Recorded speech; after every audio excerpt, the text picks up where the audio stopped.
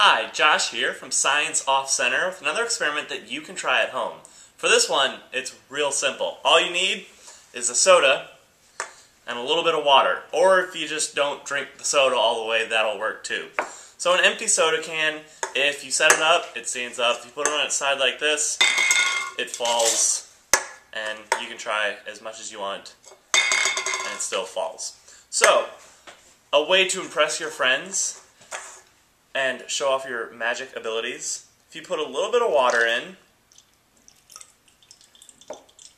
you can now set up the can and make it appear to defy gravity.